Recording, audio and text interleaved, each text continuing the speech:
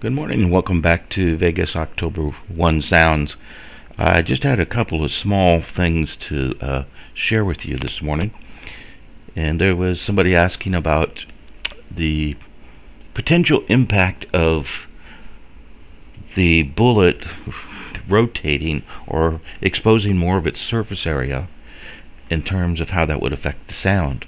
And it got me to thinking that I've shared very, very little on the dynamics of the flight of the projectile.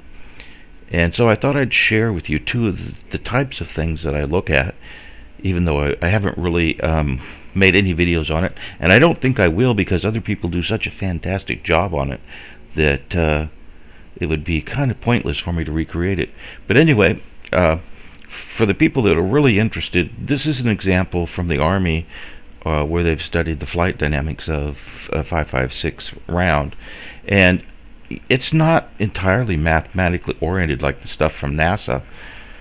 And so you can get some pretty good handle on it if you spend your time looking at it.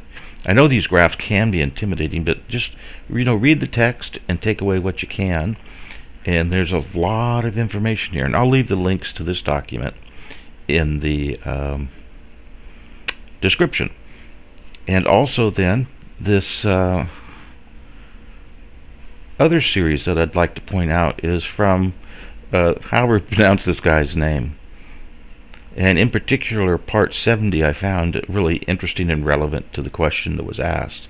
But he has 70 plus videos just on bullets and the trajectories and all that good stuff. So if you go to his channel, and I'll leave a link to it, and you scroll down a little bit, you'll find the sniper series, and that's where you go looking.